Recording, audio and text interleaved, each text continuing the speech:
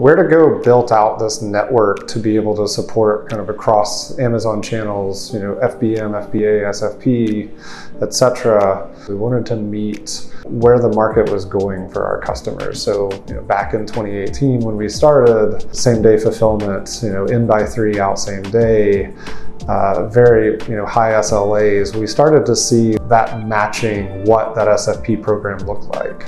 That helped us realize that fulfilling SFP or helping customers in that space was an area where we could help alongside just fulfilled by merchant or FBM. As we brought those merchants on, what we started to realize is customers were needing to make decisions around whether I should send this product to Where2Go. Do I need to keep it in my own network?